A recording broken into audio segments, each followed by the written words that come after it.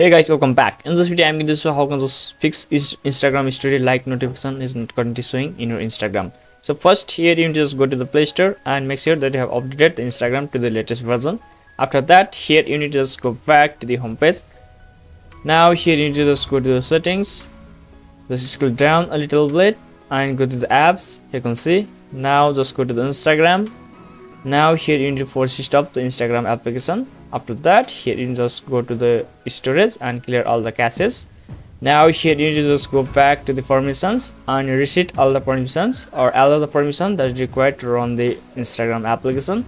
Now here you need to also allow the notification for the Instagram. Now after that, here you need to just go back after allowing all these permissions and notifications. Now here you can see every setting is enabled by default for the Instagram application. Now here after allowing all this, or here you just go back. Now just check the Instagram whether that is fixed or not. So guys, you can see the Instagram story like notification is currently showing here.